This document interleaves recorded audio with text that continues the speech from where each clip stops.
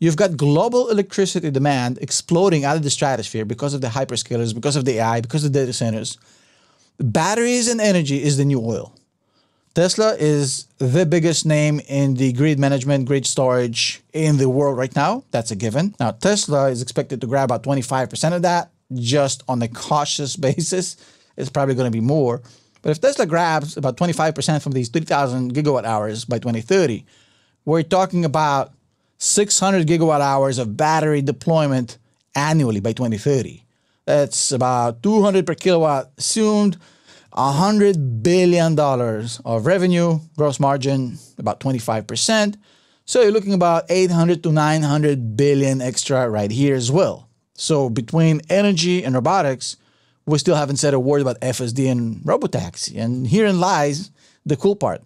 Now, FSD beta, if you had a chance to experience it, it's pretty mind-blowing, right? There's no real regulatory issues that are going to stop Tesla from deploying this, just like no regulatory issues would have stopped cars when horses were getting out of style.